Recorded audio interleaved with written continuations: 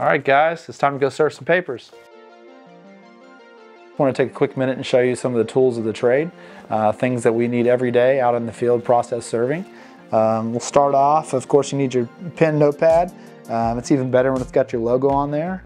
So if I come across a new customer, I can always pass this out to them. Body camera, definitely something you need. It just helps prove that individuals were served, that I say were served. And so if I ever get called to court, this definitely comes in handy. Flashlight, I can't tell you a number of times it's saved me from dogs, especially out in the rural county and rural country. At night, you don't want to be caught without a flashlight. And then I carry my gun with me as well, just for my personal safety. And this is just something that, in case something gets crazy, it'll help me stay safe. And most importantly is my coffee. If I don't have my coffee with me, you're not going to see me on the road. Driving around all day and you're sitting in your car, I could have an hour one direction, and it's important to not get bored.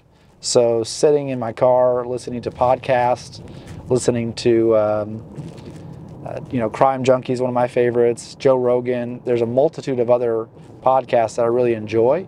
So if I'm not doing that, I'm usually on the phone, taking calls from clients, talking to other servers, and kind of working them through the fires that arise throughout the day.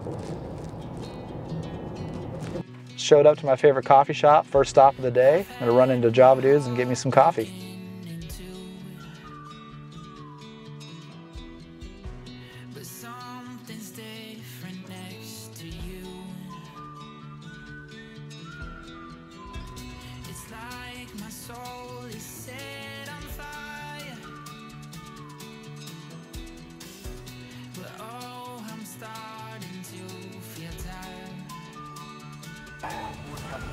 Hope this is the address. I don't see any markings on the deal.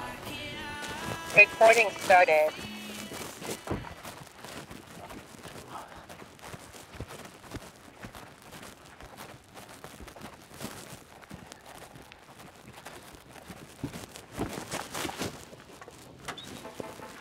Hello, Benton County Process Server.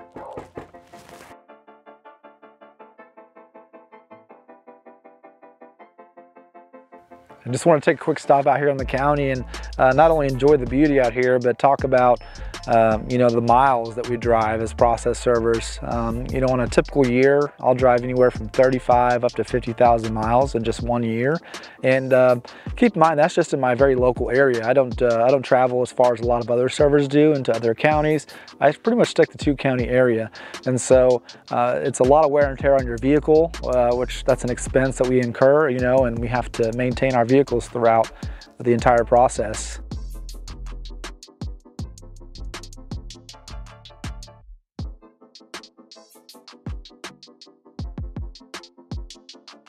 Yeah, so there's a lot of times that I'll get an address and my GPS will drop me in the middle of the street, and so then I have to determine, is it a good address, is it not?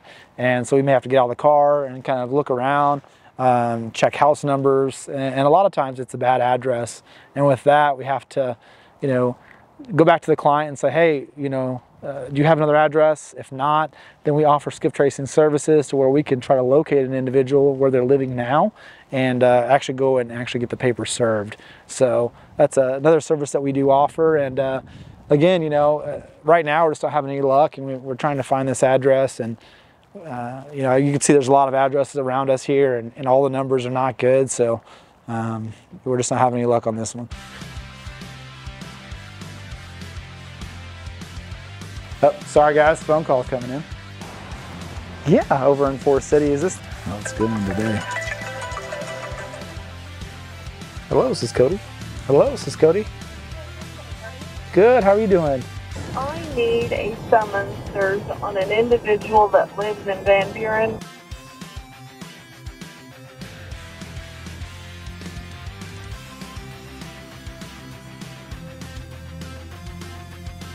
This is a common occurrence. You have to stop and get gas, fill up the car, My car gets on average about 400, 420 miles a tank.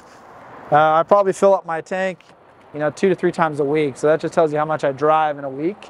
Of course, every day is a little different. So some days I'll drive 100 miles and some days I'll drive, 200 or 300 miles. So it just really depends on the day and the workload for the day.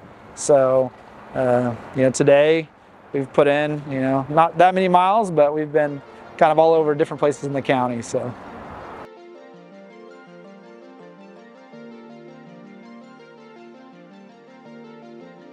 the real reason I wanted to make this video is just to let my clients know kind of what it looks like in a day in the life of a process server, and really showcase all the trials and tribulations we have as we go throughout our day and the different directions we're pulled and tugged in.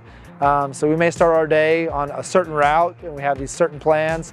At the drop of a hat, that could change. I can get calls to go to this direction or this direction, and it really can make it challenging, and you have to be very proficient in multitasking and be willing to be pretty flexible in your day.